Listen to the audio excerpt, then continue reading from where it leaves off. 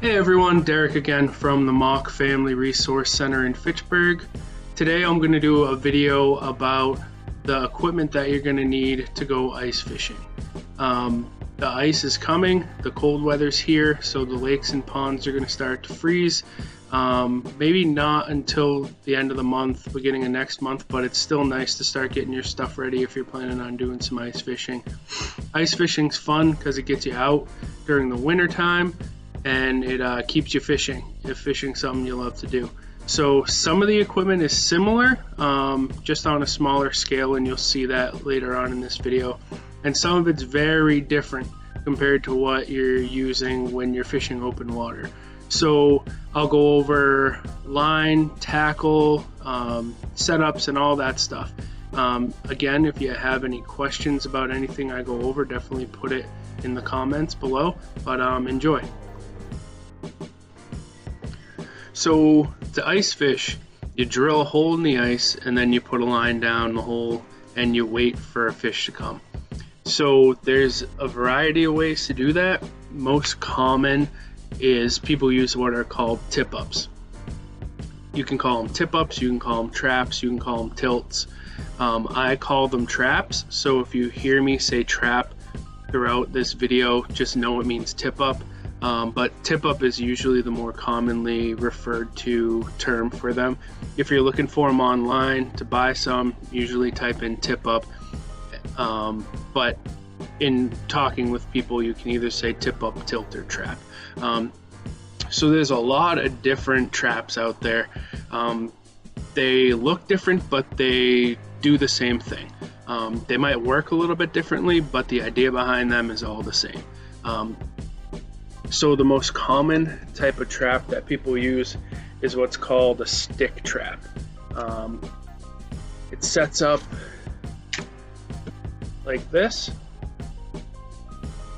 in an X. This part goes down in the ice. This sits on top of the ice. And then you have your flag. So the way a tip-up works is you have your flag. You hook your flag on here. When you get a fish, it's going to turn this and your flag is going to go up, and that's how you know you have a fish on, because you'll see your flag. So these are probably, like I said, the most common type of tip-up that people use is a stick style tip-up. Walmart sells them. This is where I got these. This is a pretty big spool, holds a lot of line. These I have set up for pike, which I'll show you later. And then you have what's known as polar tip-ups. Now polar tip-ups can either be plastic or they can be wood. This is a wooden polar tip-up. The plastic ones look exactly the same, only they're a little bit smaller and made out of plastic. Polar tip-ups are probably the most economical way to go, the plastic ones. They're a lot cheaper than buying these wooden tip-ups. You can get a plastic polar tip-up for like $6 to $10 if you can find them at Walmart. So this is the part that goes in the water. You have this that stays above the water. Your flag hooks on here. And then when a fish takes your line, this will spin and your flag will go up to let you know you have a fish. Now usually there's two different settings on here. This wider setting right here, this wider gap, is for windy days. So if you don't want your flag to trip as easily, you'll put it in there. This smaller one is for days where there's no wind, or if you're fishing for a sensitive fish like a trout, something that's not gonna really pull too hard, you can set it on this lighter setting, so the flag will go up a little bit easier. So these are your polar tip-ups. This looks like a polar tip-up, but this is actually an H-style trap. These are my favorite kind of traps to use. I just like the design of them. They just flip out, tighten it down. They're just easier to use, and I like wooden tip-ups. They're a little bit more rugged. and they're classic. So the way this one works, pull your flag out, pull it down, there's a hook right here, hook it right there, and then again, fish takes your line, your spool is going to move, it's going to trip that flag, and that's how you know you have a fish.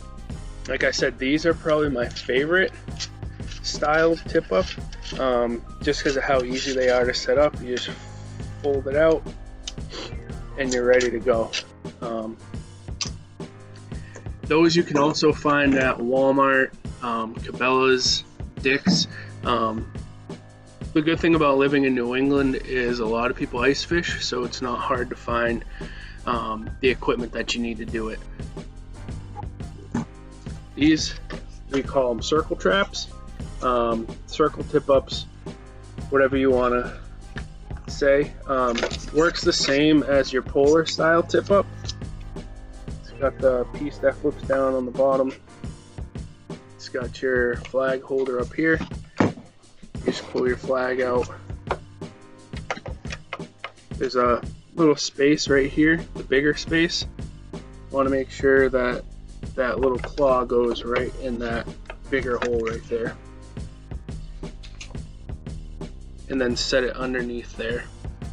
When fish takes your line, spins the reel, up goes the flag. That's what's fun about ice fishing. It's a lot of sitting around and waiting, but if you do it with other people, it's a good time to socialize, catch up with people. But it's also fun to see a flag go off, you know, and then you run to your flag, you get all excited, you don't know what's on it, so it can be a good time. This is a spider tip up. These are pretty unique. I don't see them a lot. I found them on Amazon a few years ago, thought they were cool. I have these are set up for trout because they're a little smaller, but again, it's pretty much the same as your polar tip up, just a different design. You have your flag, hold your flag down, set it on there, fish takes your line, your flag pops up. Then this is another version of a stick style tip up. It works with magnets. So right here you can see there's a little piece of metal right here, and then this piece is set in here with a magnet on the bottom. So you put this down and it stays in place because of the magnet. When a fish takes your line, moves, and it comes up. Cool thing about these is there's a little hole in the top, and you can stick a little glow stick in there. So if you're fishing after dark or early morning, the glow stick will go in here and it'll glow, so you'll be able to see your line even in the dark. So that's pretty convenient. These can be kind of finicky, but again, just another different kind of tip up you can use. Like I said, the plastic polar tip ups are going to be your most economical choice, especially if you're a beginner. Go out, buy a few of those, get used to it. Celsius sells really small stick style tip ups for like $5 each. Those aren't bad, but Walmart usually has pretty good prices on tip ups, whether you want stick tip ups, whether you want H style tip ups, the wooden polar tip ups. You can find them at Walmart, like I said, Dick's, Cabela's, but they get a little bit more expensive. The bigger they get, the higher quality they get. So if you're a beginner, just go with, you know, simple setup, some polar style tip ups, and you should be good to go. All right, so line you're going to use for your tip up. You're going to want to get a specific tip up backing line. Usually when you're out fishing in open water, you're either using braided line or you're going to use something like this, like a monofilament, something that's nylon. You're going to use this too. On your jig sticks, you're going to use regular ice line. So it's made the same, but it's made to not freeze, or at least be able to withstand lower temperatures with resisting freezing. But on your tip ups, you're going to want some backing line. So there's a couple different things you can use. Places sell this stuff. I have this on a lot of my setups. It's a cloth line, it's nylon, it's pretty sturdy, pretty thick, pretty strong. You can also buy this stuff, Walmart, Dick's, Bass Pro Shop, Cabela's, they all carry it. And then this is a spool of Dacron or braided line. It depends how much line and how thick you're going to want on there. I usually stick with anywhere from 20 to 50 pound tip up line. As you can see, this one right here says it's 45 pounds and there's 150 yards of it. Sometimes I'll go as low as 15, but I like to stay between 20 and 50 because I target bigger fish throughout the season. So the heavier your line, the bigger the fish you can catch. So with this braid or Dacron line, it's thinner but stronger. So sometimes I like to put this on my setups because I can get more line on there. If you're fishing for a fish like pike and big pike, they like to take a lot of line. So it's nice to be able to fill up your line and take up a less amount of space with a stronger line. So braid or Dacron is good for that. It's thinner, so it can hurt your hands a little bit, especially if you're not wearing gloves. But like I said, I like it because it can be economical. You can get a lot more, and it's thinner. But this tip-up line isn't bad either. You can find it anywhere. Like I said, it's nice and thick. It gets the job done. So those are the types of backing line you're going to want to use. This is another version of it. Some nylon line, as you can see, 50 pounds, 300 yards. The more yards you get on a spool, the more expensive it's going to be, but I like to buy more line just so I have some, or like I said, if I have a bigger spool, I can fill it up a little bit more. So I'll show you what it looks like on the tip up, and then I'll show you how to put your monofilament on the tip up. So what we have here is a wooden polar style tip up. These are nice, they work pretty easily, but this one has Dacron on it. So you can see it's a little bit thinner, and there's 150 yards of it on here. It filled this whole spool. So if a fish takes it and wants to run with it, you're not going to have to worry too much about it getting spooled out because you have so much line on there. Again, same style tip up, but this has your regular nylon tip up line on it. It's this Celsius brand tip up line. As you can see, it's a little bit thicker than the Dacron, and there's actually only 50 yards of it on here. So that, you know, obviously makes a difference with how much line you can put on there, the thickness and the type of line you put as backing line. But like I said, you can use either one. It's just your preference. We tend to use a combination of both depending on what we find when we're out and about looking for line. And it also depends what species you're targeting. So bass aren't really going to go very far. So if you only have 50 pounds of line on, 50 yards of line on here, it's not going to make a huge difference. But like I said before, something like a pike who's going to swallow that bait and might run 50 to 100 yards with it and give you a fight, you're going to want a little bit more line on there. Now to put line on here, fortunately with these, there's an easy way to do it.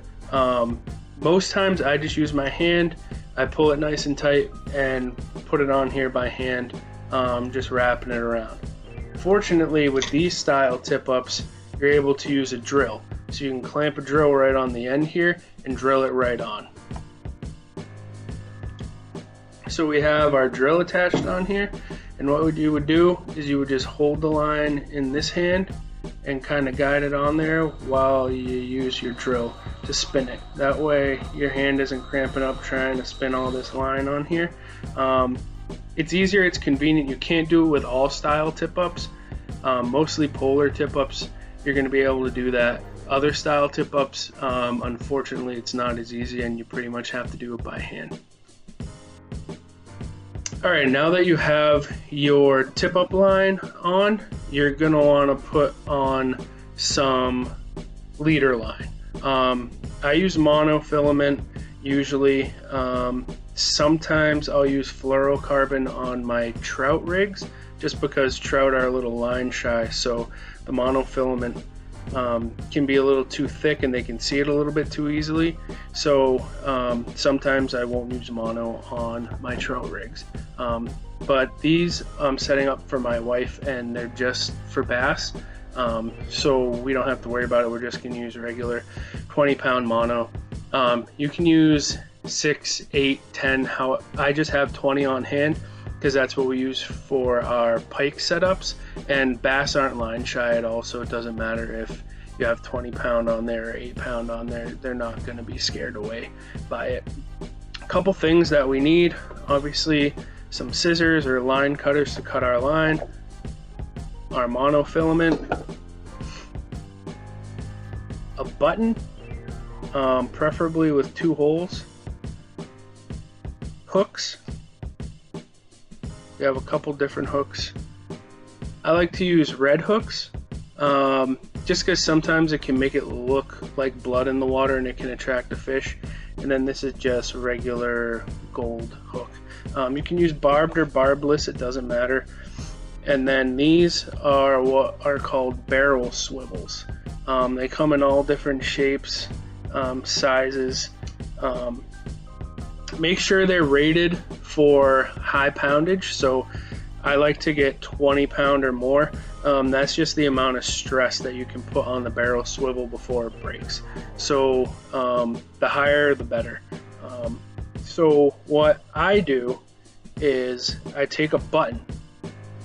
So when you're ice fishing, you're going to have to find the depth, which I'll show you in a future video. And it's easier to remember what depth you've set your tip up to if you have one of these buttons. So you're just going to take your line,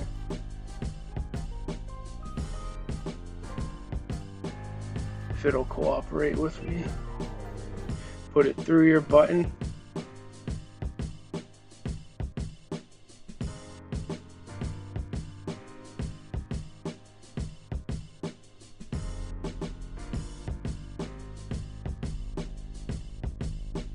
and pull it down. So now you've got a button on there. So once you find out what your depth is, you pull this button up and set it to where your depth is. That way you don't have to worry about sounding your hole every time and finding the depth every time. This will let you know. You can also use these little bobbers. So when you find your depth, you just take this little bobber and you hook it on here. And then that lets you know where your depth is, and it's not going to affect how you're fishing at all.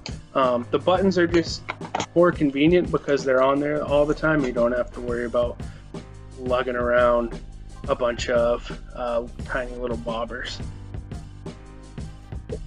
So this tip-up line can get frayed and become kind of difficult to work with. So if it becomes frayed and won't, fit through the holes or anything, just snip the end off. So we're going to take one of these barrel swivels. It has an open loop on each end. So we're going to attach it to our tip-up line. You're going to tie it on there the same way you tie a hook on. I like to make a loop around my finger, put the line around itself a couple times. Then I take the line, put it back through that loop, and then tighten it all down. Then grab your swivel and pull it tight. Always cut your tag ends off. You don't want to leave those on there. Alright, take your mono, put it through the other loop or the other hole in the barrel swivel, and again, just tie it on like you're tying a hook.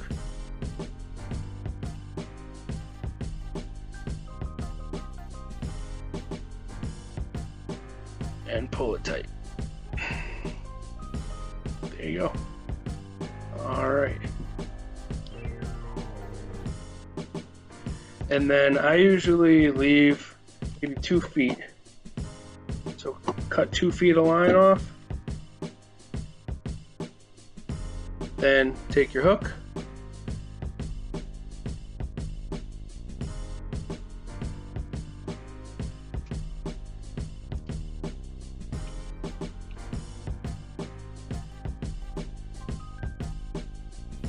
Tie your hook on there.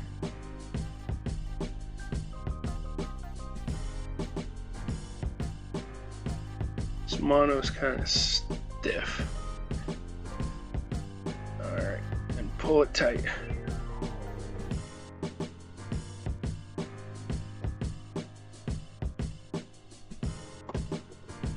Now you're ready to fish. These are what are called sounders. So these you use to find out how deep the part of the lake or pond is that you're fishing.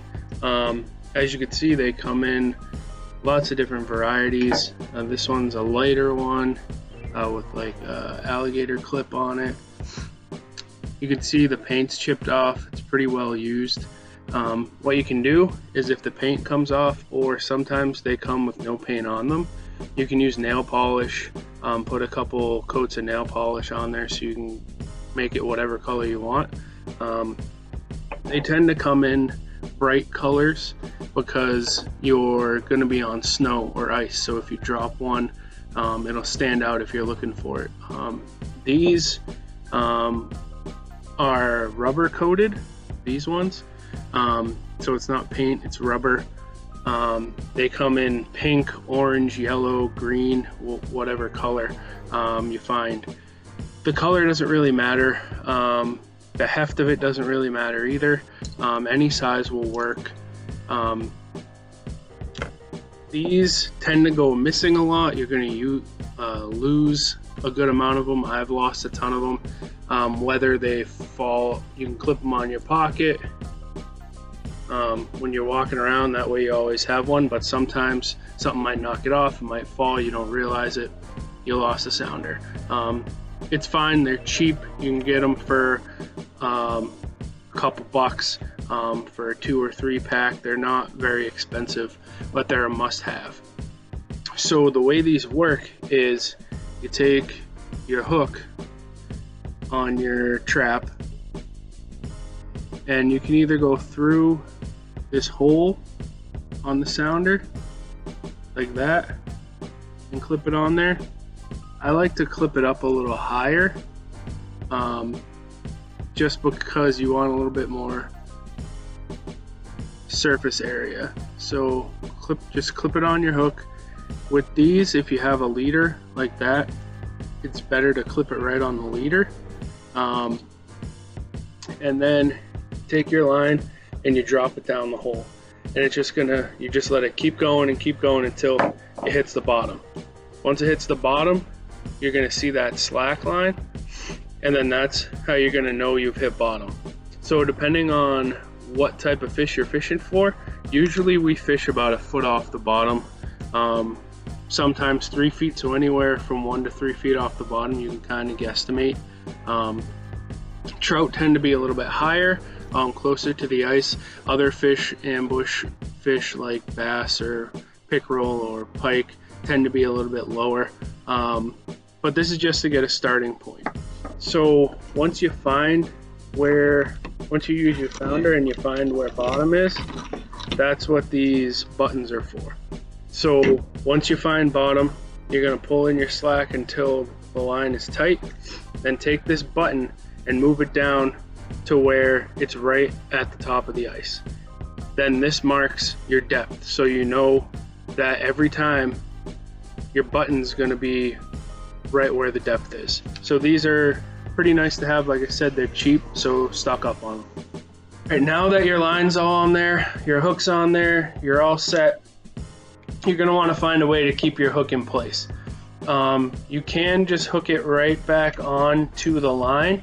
I don't like to do that because then it's cutting into the line and it kind of, you know, degrades the line and you might not have as strong a line as you should.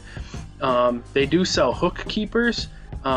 They're usually $5 to $10. It's just a Velcro strap with a rivet in it. You hook the hook onto the rivet, wrap it around your tip up, and you're all set around your spool. So what I like to do is I keep these when I buy lettuce at the grocery store. This one came off Romaine. Green leaf lettuce, red leaf lettuce all has it on there. This one says green leaf on it. So they're nice to hang on to if you're an ice fisherman, and they make perfect hook keepers. There's already a little hole up here for the hook.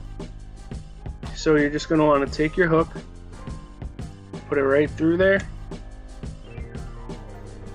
take your line, wrap it around, take your Velcro, wrap it around,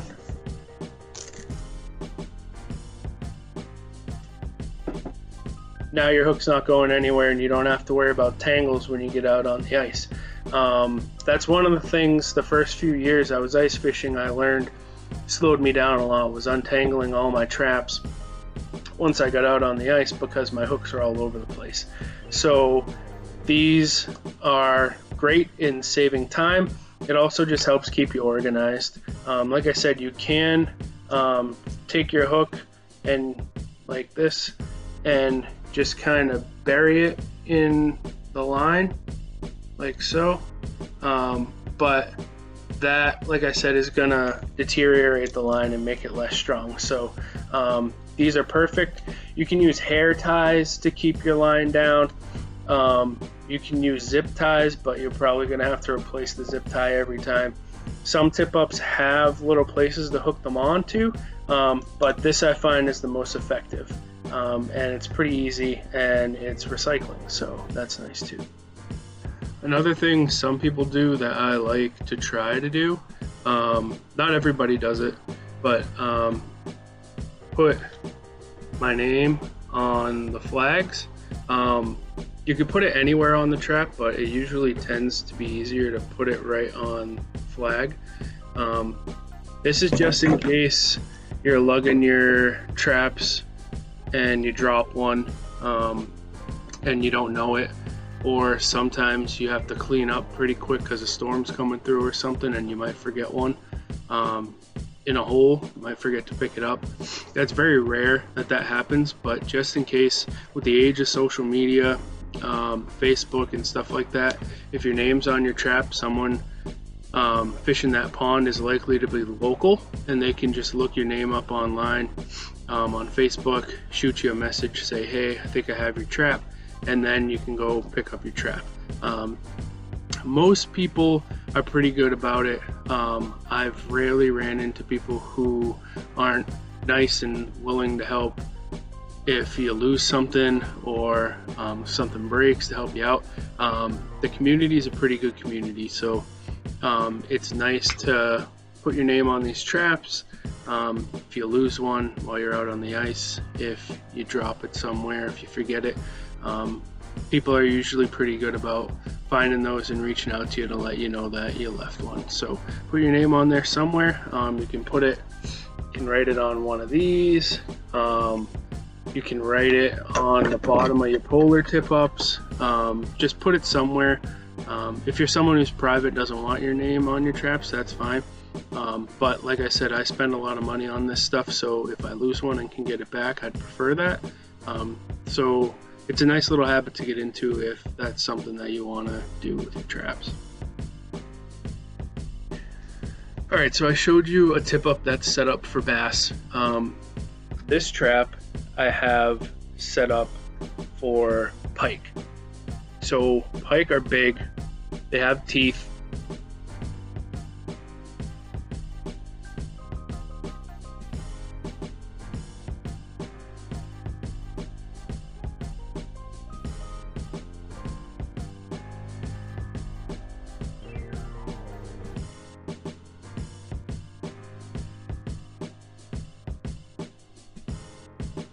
they're strong, they'll rip off a lot of line, so you want a bigger spool. This spool's pretty big.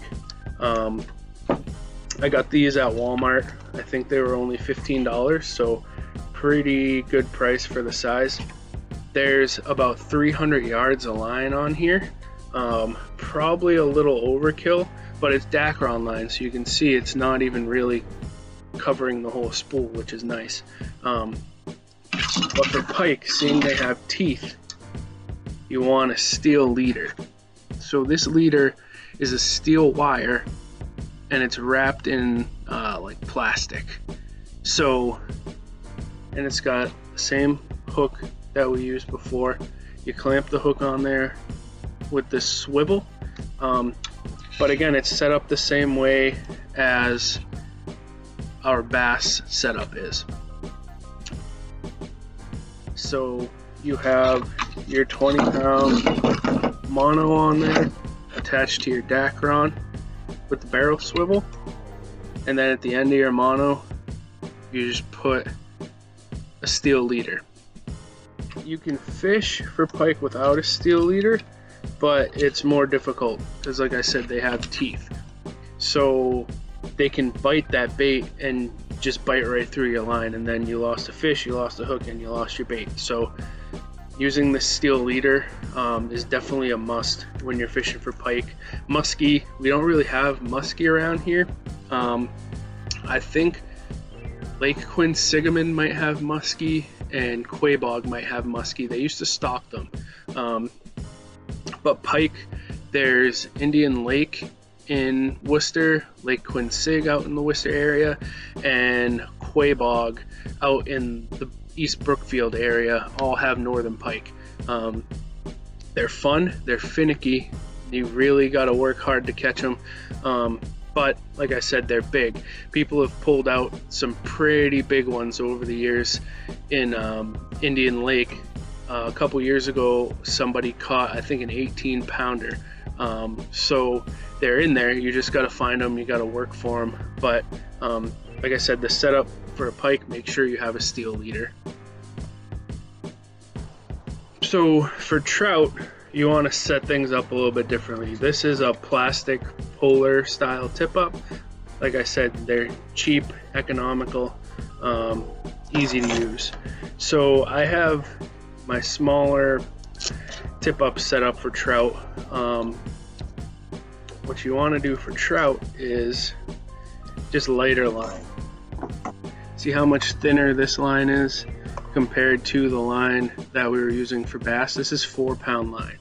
So it's set up exactly the same way. You got your backing tip up line, you got a swivel, and then you have your fluorocarbon. I use fluorocarbon for trout just because they see it a lot less easily in the water, and trout are very finicky. That's why you want to use lighter line when you're fishing for trout. They see the line better, they're line shy, so if they see the line, they're not even going to come look at your bait. So you want to make sure that you're using a nice light line, or if you're not using, you know, I like to use 4-pound. That's what I fish open water with, ultralight 4-pound. But you can use heavier line, like heavier test. Just make sure it's a nice light invisible type fluorocarbon. Like I said, trout are very finicky. Also, the other difference, a smaller hook. Trout don't have big mouths like bass and pike and perch and stuff like that. They have very small mouths, so you're going to want to use a smaller hook and smaller bait. You don't need a big bait to catch a big trout, you just need to present it in the right way. One of the other more common ways to catch fish through the ice is by jigging. So when you jig, you're going to use what's called a jig stick or an ice fishing rod. We usually call them jig sticks. They come in various lengths. I like mine a little bit shorter. That's just my preference, but they come in You know, this one I think is 24 inches. You can get 36 and even bigger than that, and all different kinds of reels. So this reel is an inline reel. It's a fly fishing reel that I just made into a jig stick. These are nice because there's no line twist. It keeps the line nice and straight. This is my favorite one to use. There's no drag on it, so you have to make sure you're right on top of it in case a fish takes it, because it'll just peel out lines, so you got to be careful about that. But the way these work is you have jigs. So this is a jig. There's lots of different types of jigs out there, and you drop it down below the ice. Usually you put like a worm, or we call them spikes, but they're maggots. You put that on there, and then you just jig it up and down like that, so the fish thinks that, you know, it's looking at bait. So you want to just kind of jig it like that right under the ice. You can also, so this again is like a spin cast reel. You just push the button and the line comes out. This has 2 pound test on it. All my other ones have 4 pound, and it's ice line. So you can buy stuff called ice line. It's less likely to freeze up in the ice, so it's less likely to freeze your reel up, which is nice. Again, pretty short. It'll tell you right here the specs on it. This one is a 22-inch ultralight. This one has a hook on it because I'll put live bait on this. So I'll put a shiner on the end of this. This is a slip bobber, so the bobber moves up and down on the line. And then I also have on here one of these bobber stoppers. What a bobber stopper does is, it's kind of self-explanatory, but it'll stop this bobber from going any further down your line than right there. It's just convenient when you're fishing at a certain depth and you want to make sure when a fish takes it, that bobber stopper is going to hit the top of that bobber and pull it underwater. That way you know you have a fish. If you don't have that bobber stopper, you're never really going to know you have a fish unless you're fully paying attention to the end of your rod going like that. So with slip bobbers, bobber stoppers are super important. And then again, this is just your basic spinning reel. Most of your jig sticks you buy in the stores at Dick's, Walmart, Cabela's, Bass Pro, they're going to come with one of these on it. You can get an inline reel. They're a little bit more expensive, but they're nicer. Like I said, less line twist and things like that, but just basic. You can pick up a basic jig stick set up just like this that looks just like this for like $10 or $15. This is called a Swedish pimple. It's just another kind of jig. It's like a spoon. Again, you jig it up and down. This is a styrofoam bobber. These are nice. They're pretty cheap.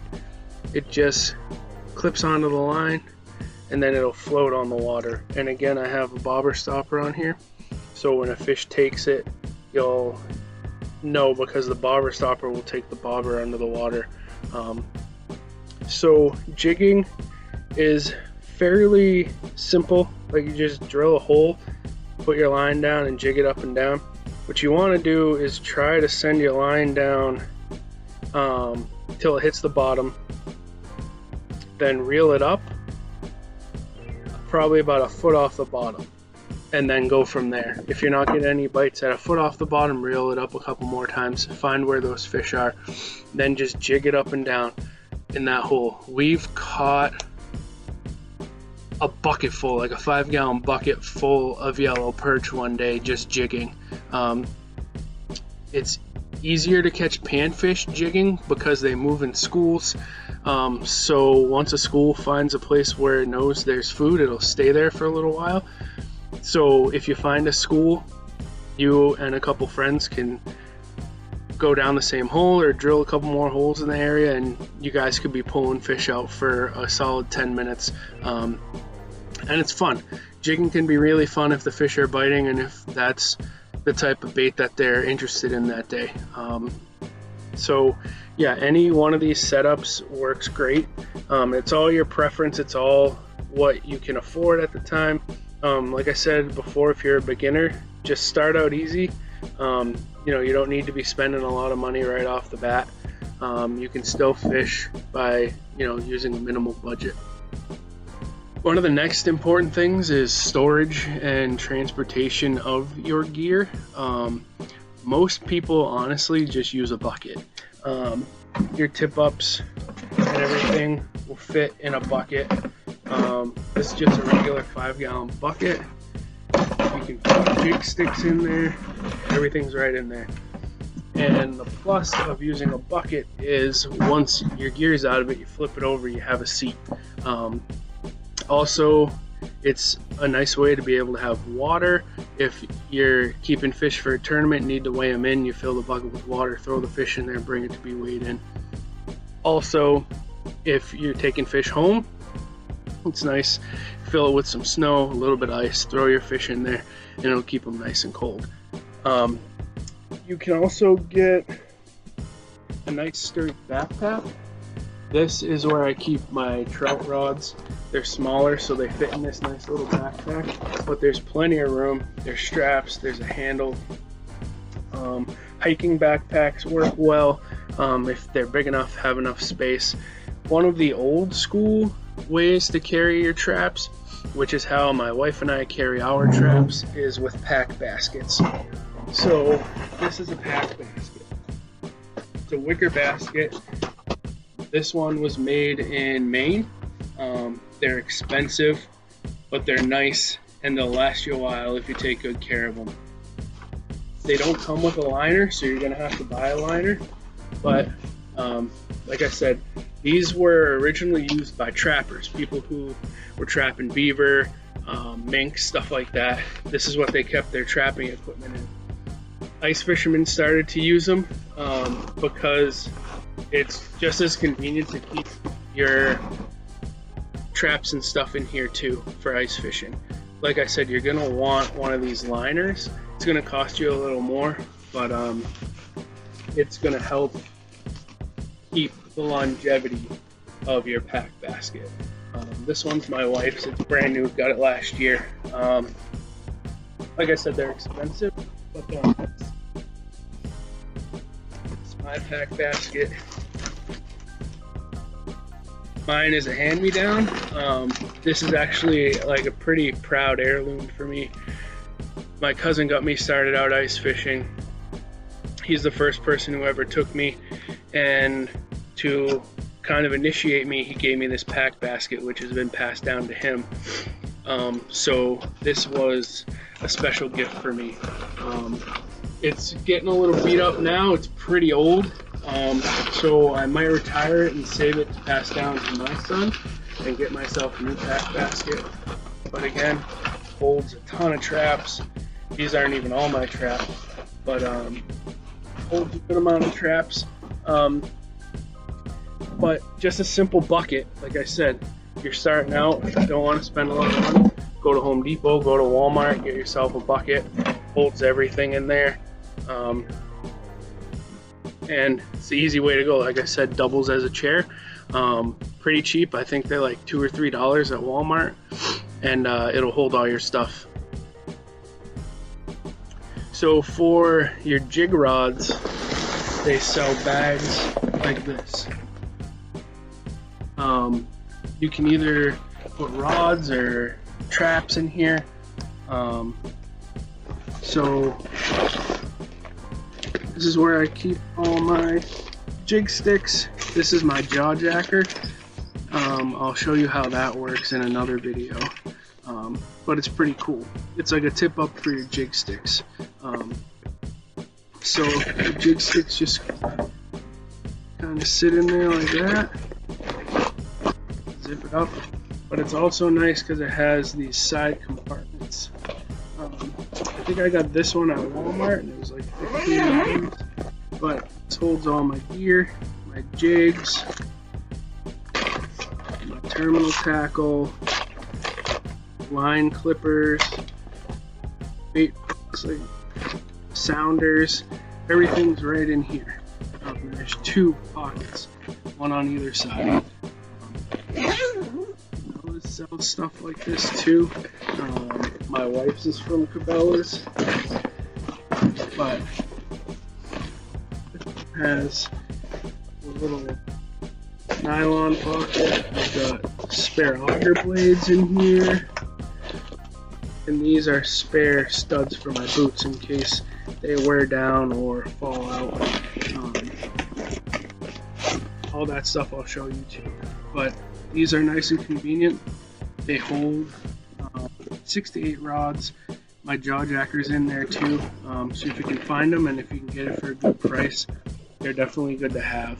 I'm glad I invested in it because sometimes if your jig sticks are just hanging out in your sled or in your bucket, they can get all tangled. So it's nice to be able to organize them. Alright, you're probably wondering how you're going to get all this stuff out on the ice. Well, we use sleds. So this is a jet sled. It's thick plastic.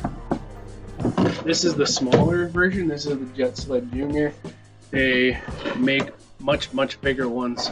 But when you're starting out and you don't have a lot of gear, this is probably perfect. I think you can pick them up for 20 bucks. When I first started, I just used a kid's snow sled from Walmart. They're usually pretty cheap, 5 or 10 bucks, and it works. It'll hold your stuff. So you can throw your bucket in there. You can fit a chair in here. Your auger will usually fit in here. It'll probably hang out, but it'll fit in here. So these are convenient. Then you just drag it out there on the ice. You don't have to worry about carrying it in your arms. Pretty easy. Any backpacker, something like a pack basket you're going to use to hold your traps, obviously you can carry that on your back. Sometimes it's just easier to throw it in a sled and drag it out there. Like I said, these are nice, they're convenient. The bigger they get, the more expensive they get, but for a beginner, this little one's probably perfect. Or like I said, go to Walmart, Target, somewhere that sells kids sleds for sledding in the snow and just buy one of those. They work just as good. Alright, so now how do you drill a hole? So most people use an auger. This is an ice auger. It's got a handle on the end. The way it works is you put that end on the ice and then you push down on this end and you spin this and it cuts down through the ice. You want to make sure you keep this blade protector on because these blades get really sharp. There's blades on the bottom that cut through the ice. Like I said, you want to be very careful. Make sure you keep this blade protector on. I've seen blades go through boots, pants, so you want to be very careful. They also make gas-powered augers. We have a battery-powered auger, which I can show you as well. It's super convenient, super easy to use, but very expensive. Those power augers, electric, gas, propane, they anywhere from like $500 and up. So I think ours was $600. So these though you can get for like 40-50 bucks.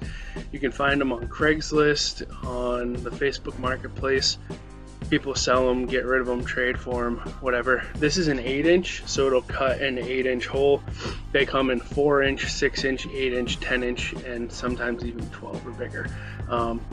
Usually 6 or 8 is fine for fish around here. We had some difficulty getting a bass through a 6-inch hole, so we started using this 8-inch. So 8-inch is probably the sweet spot. If you get a big enough bass, you want to make sure you can get it through the hole. But I fished 6-inch for a long time. That was my original auger. Both were hand-me-downs. Once you get in the community and you know people, they like to help new fishermen. So sometimes if they got a new power auger, they have their old hand auger, and you're just looking for something easy, simple to use, cheap, you can either trade, maybe they'll give it to you. But it's all about building community and helping out the next generation and spreading that love of fishing and getting out on the ice. So they're easy to find. Like I said, brand new, you can get one for like 40 or 50 bucks. So not too bad. All right, so this is our battery auger. Battery is attached right here. Pops off. Charge it. We have 2 batteries. Clips in. Comes with an Allen wrench on the bottom. Because on the auger blade, there's a bolt in here. That's how you bolt this thing onto it. This is the auger blade. This is a 10-inch. Again, it's got blades on the bottom. These blades look a little different. That little diamond point helps keep it in place. Cuts really fast, really clean. Minimal effort. So definitely a nice investment if you're, a seasoned fisherman and don't feel like hand drilling holes anymore. So the way it works is once it's attached, you hold it over the ice like this. Backwards. Hold it over the ice like this. There's a trigger right here and a power button right here. Push the power button down, pull the trigger, and it'll spin. With the auger blade on, it'll drill right through. There's also forward and reverse. So forward, you drill down, put it in reverse, and take it back out. Like I said, these are expensive. There's also lights on the bottom. If you're fishing at night, early morning, you need to see where you're drilling your hole. These lights are nice. This is expensive. Not everyone is gonna be using one of these. If the ice, is a foot or so thick, it's pretty easy to drill through by hand. So start off with a hand auger, especially if you don't know if you like ice fishing yet. And then once you know if you're gonna get more into the sport, then you can invest in one of these or one of the gas-powered, propane-powered augers. But like I said, if you want to invest in these, they're definitely very nice and very easy to use. Another way people put holes in the ice is with a chisel.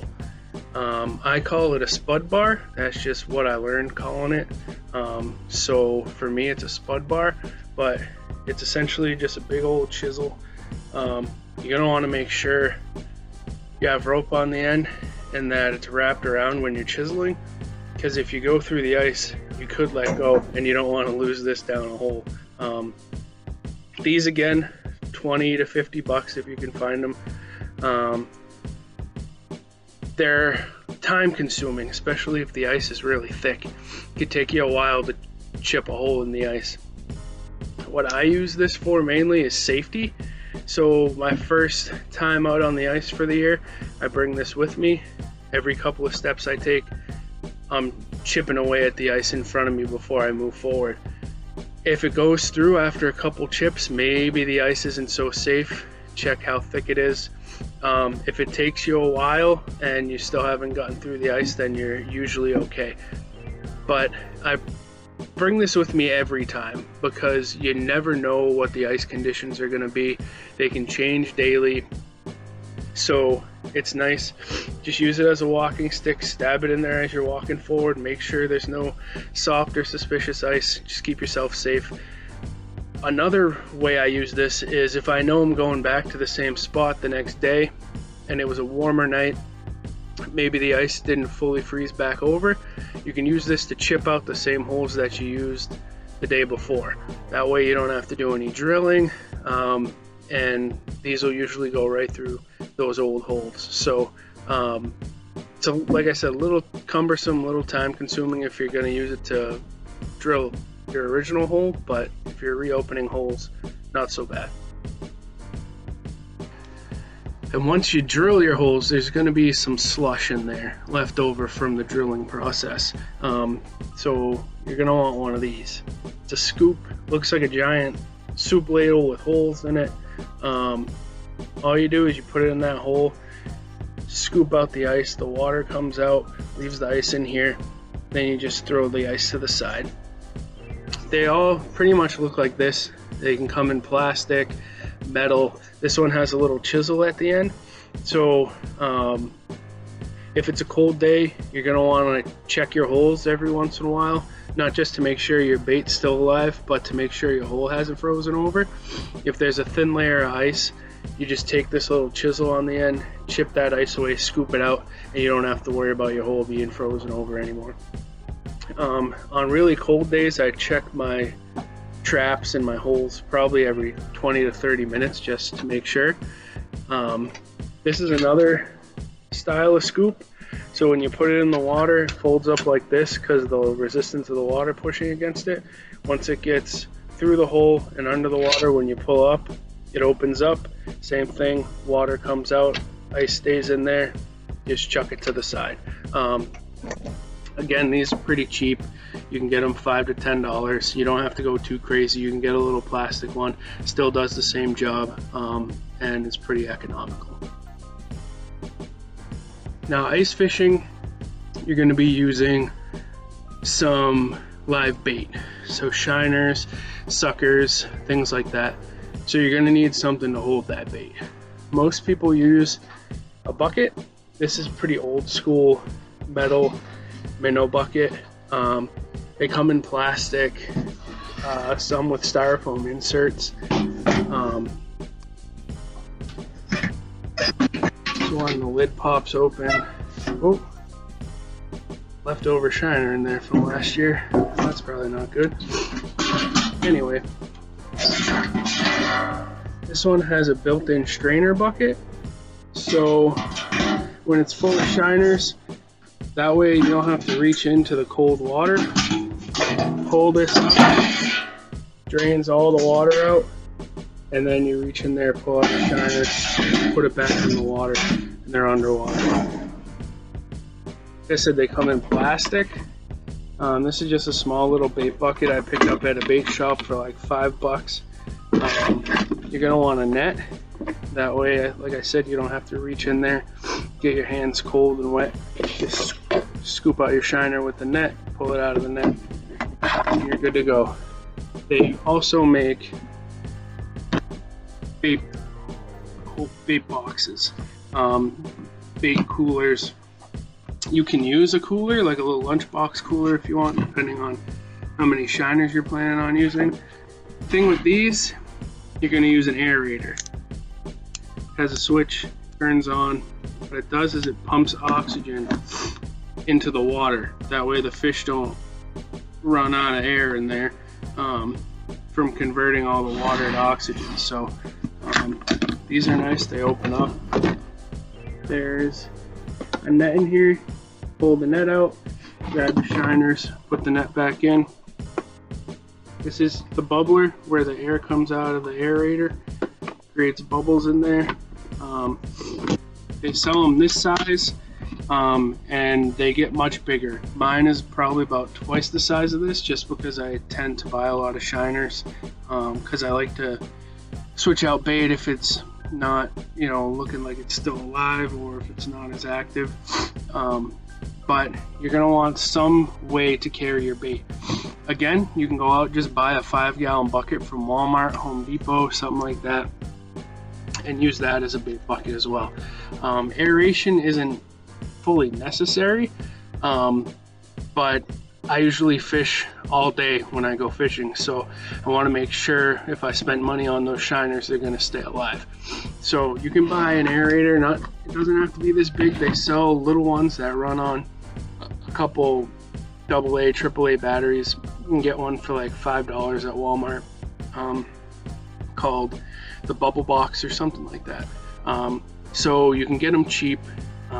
It's a nice investment. It'll help keep your shiners alive and active, but not necessary. Just as long as you have a bucket of some kind to keep your shiners in, you're usually good to go. One thing you can use with your jig sticks, especially if you're running live bait, are rod holders. So there's this style, opens up like that and just sits on the ice like that.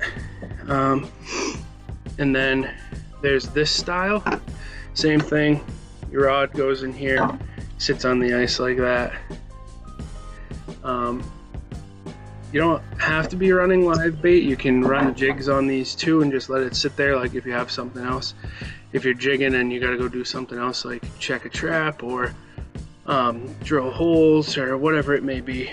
But these are nice to have in those situations. Another thing that's nice to have is one of these tiny collapsible shovels. So they open up, they're not super big, but they can help you clear, like if there's a lot of snow out there and you drill your hole, you can clear the snow and slush off the top of your hole before you use your scoop to scoop it out. Just makes things easier. Also, if you feel like making a home base and don't want to be sitting in snow, have all your gear in snow, these are just a quick way to shovel everything out. They're nice and compact. They fit in your sled. They don't take up a lot of space. They're usually like $10 or $15. I think you can get them at Job Lot. Walmart sometimes has them. So another solid investment if you can find them.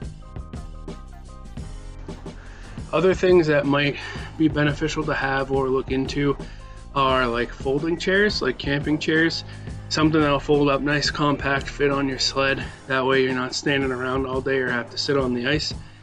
The ice and snow sucks body heat right out of you. So again, a bucket is a great idea, but the bucket can be a little hard on your body. So they sell these pads called heater seats. It takes in your radiant heat, puts it back out onto you, keeps you warm, but it also pads the bucket so it's not so harsh. We have a pop-up shelter. Those are expensive, not a necessity unless you're fishing on really cold, windy, snowy day and you want to get out of the snow and the cold. We also have a small heater that runs on propane. All this stuff, it all depends how much you want to spend, how into the sport you want to get. But these are all things you can look into. Sometimes we'll bring like a little camping stove, cook breakfast or lunch out there. Some people bring fire pits and wood and they make fires out on the ice. So it's all how into it you want to get and what you want to invest your money into. It can get fun. It can definitely get out of hand with spending the money. I know I've sunk a lot of money into this sport, but it's something I love. It's something I do. It's something I look forward to. So it's all what's in your budget, what's in what you want to do and what you want to get out of the sport. So also you can bring like pop-up canopies to shade you from the sun if you want to get out of the sun. If you have an old like tent, rather than going out and buying, you know, these expensive pop-up shelters, you can bring a tent, just cut the bottom out of it. If it's an old tent that you're not really using anymore, cut the bottom out of it. That way, you know, you don't have to worry about walking on plastic and all that stuff.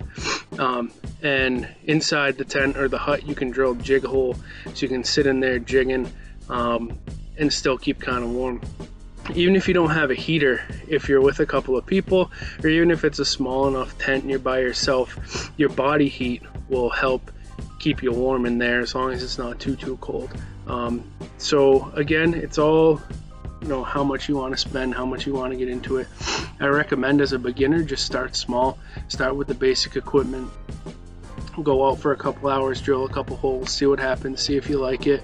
My first trip out, I didn't catch a whole lot. I caught my first northern pike, but it was really small.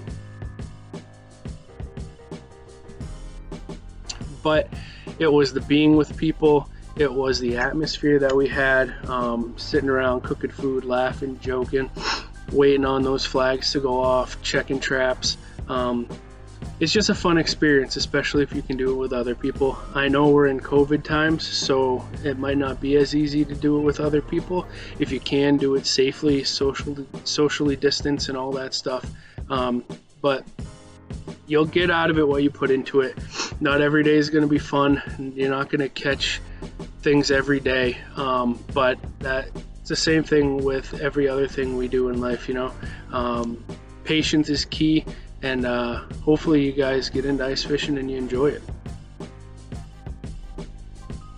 Alright, hopefully that video was helpful for you. Hopefully it sparked your interest in wanting to get out there and get ice fishing. It's my favorite thing to do. It's definitely my favorite outdoor sportsman season of the year. I look forward to it every year. I look forward to setting everything up, getting all my gear ready. So it's a lot of fun, and like I said before, it's something to do during the winter. This was a lot of information to take in one video, so if you have any questions, comments about anything, leave them in the comments down below. Like always, share, like, and subscribe the channel. Let your friends, family know about it.